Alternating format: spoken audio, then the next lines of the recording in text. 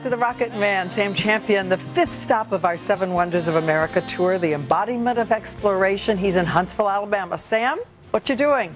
Hi, Diane. Hi, Diane. Well, actually, we're still walking around inside here. You imagine how much training it takes to be an explorer. As a matter of, the astronauts will strap themselves into this gyroscope to get ready for space. So if you were going to live under the ocean, it would take a special kind of training as well, and that may be the next frontier. I had a chance to see the only underwater laboratory in the world, the Aquarius laboratory. Not only see it, but go down there. So I want to take you along and show you what life for us may be like in the future. From diving deep into the ocean. You're ready for them to splash now. To 250,000 miles away. Eagle, we got you now. It's looking good, over. Curiosity has driven our nation's quest for exploration throughout history. America and young people grew up with the idea of what's beyond yonder hill. Let me go see what's there. That's one small step for man, one giant leap for mankind. Now, in the 21st century, new challenges for discovery await us. Many say underwater exploration is the new frontier. With the ocean covering 3/4 of our world, get this, a full 90% of it is yet to be explored. So there could be secrets under the ocean that could really help us in life that we have no clue about. You know, right now we think that the ocean is the greatest untapped storehouse of potential drugs for curing human ailments.